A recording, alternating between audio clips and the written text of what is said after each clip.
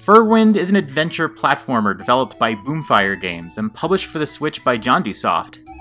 Furwind is also a fox!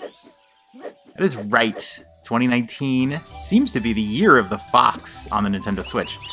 And I welcome our foxy overlords. A great evil has been awakened and threatens to destroy the balance of nature. Enter Furwind, our hero and champion.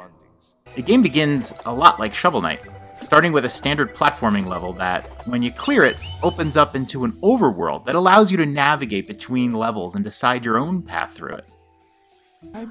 There are 3 main chapters. In each one, there's a set of goals you need to achieve in order to unlock the main boss in that area. That means that you don't have to do everything in each area to continue. There's a variety of different kinds of levels as well. First, there's the core levels. In these, you have to hunt down 2 mini-bosses that guard 2 pieces of a talisman that you need to be able to exit through a portal. Each of the level's mini-bosses are the same, and I've even seen them reused in different levels, so the battles can be a little underwhelming. Finding your way through the level is fun though, since they aren't your standard left-to-right path. They feel like they're ripped right out of a Metroidvania, except you can go down any path at any time. You'll have to search for the 2 bosses, and also search for hidden keys that unlock other challenge levels. Well, are they like permission slips? And finally, the portal to exit the stage. Each level has a couple save points too. They'll cost you some in-game currency to use, so you can actually take a chance and skip these save points so you can save up more money for the upgrade shop later. It's your choice. It's only 10 gems, so I think it's worth it. I died a lot. And there can be a lot of frustration if you die and then not only have to continue from a point, but you have to continue and beat the boss again, or go find one of the challenge keys again. So I really think they're worth it. You can even reuse a save point. It'll cost you 20 gems the next time, but if you feel like you beat a boss or found something that you don't want to do again, it's worth it. Again, don't chintz out, save your progress, you will thank me later. Speaking of the challenge keys, they unlock the challenge levels, which I found to be the most fun. They're small, but tough, and a nice break from the regular full-size levels. You're tasked with either fighting off a small horde of enemies, or platforming in some pretty ridiculous ways. I mean, look at this! It's like someone's Mario Maker level. Each one has an orb you first have to get to, and then exit the level with. If you die at any point, you have to start all over from the beginning of that level. There's no save points in the challenge levels. In the first area, my favorites are the underground stages where a flock of fireflies are your only source of light.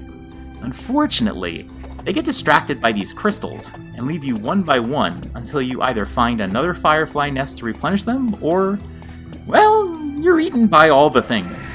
One of the challenge levels is a stage just like this, with not even a single enemy in it. You simply start in the middle of the cave and have to find the right path out of it before you meet an untimely fate.